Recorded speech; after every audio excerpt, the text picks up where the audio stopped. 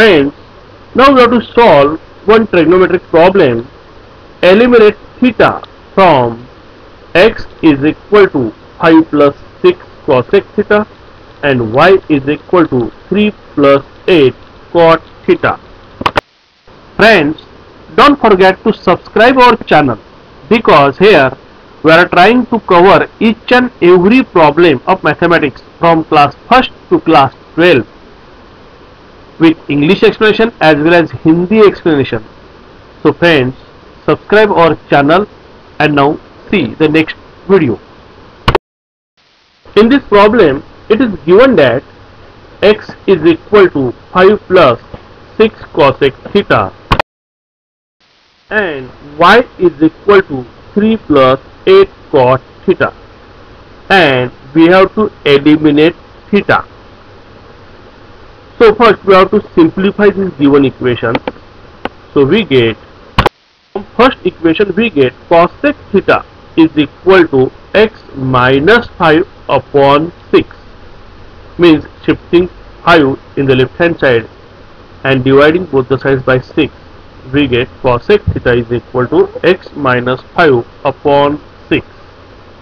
And from second equation we get cot theta is equal to y minus 3 upon 8. Y minus 3 upon 8. That means shifting 3 to the left hand side and dividing both the sides by 8. So we get cot theta is equal to y minus 3 upon 8. Now we have two trigonometric functions, cosec theta and cot theta, in the terms of x and y. And we know identity related to cosec theta and cot theta. It is cosec square theta minus cot square theta is equal to 1.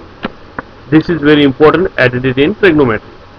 Now we have value of cosec theta as well as value of cot theta.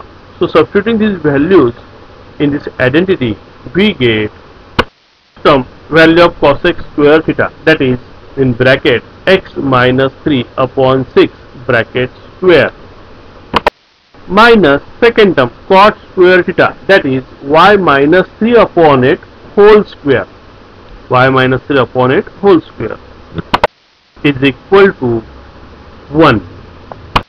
In this way we got final equation here with variables x and y, but eliminating theta. Yes, we have eliminated theta from these given equations, and last we got this final equation.